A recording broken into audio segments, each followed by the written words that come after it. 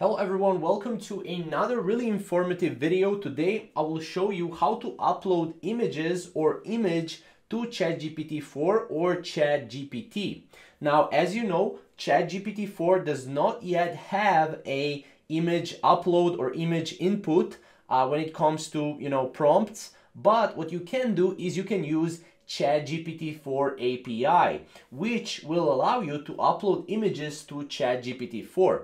Now, as you can see right here, ChatGPT does not make images, but GPT-4 takes them as an input via the API.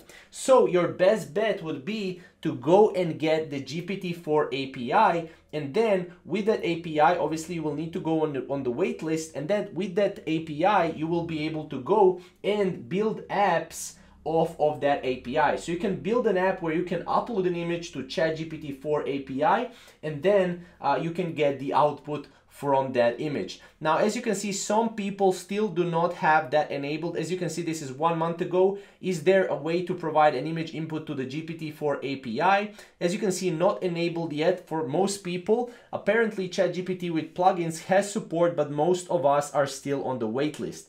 As you can see, so most people are still on the wait list. But again, if you are one of the lucky ones, you will be able to go and use ChatGPT4 API in order to upload images to ChatGPT4.